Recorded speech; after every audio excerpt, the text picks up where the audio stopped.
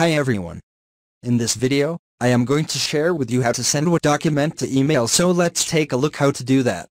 So I am going to open my example or document. And now I would like to send this Word document by email. So what I need to do, click on the File tab. In this File tab, click on Share. And here you will see an Email tab. Click on over there. And click on Send as Attachment. And it will pop up the Microsoft Outlook. And type here your email address.